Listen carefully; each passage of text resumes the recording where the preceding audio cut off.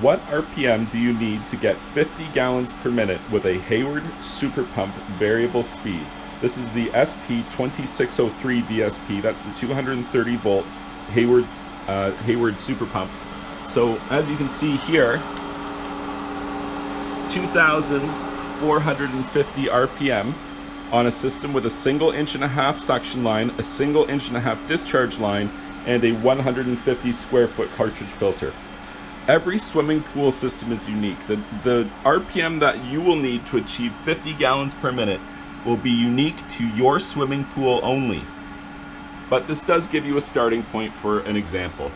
And just as you can see with the power consumption here, top right corner, just under 470 watts of power consumption, 3.38 amps of current draw at 230 volts to achieve 50 gallons per minute.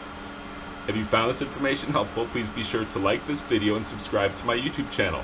And you can check out my website, swimmingpoolsteve.com.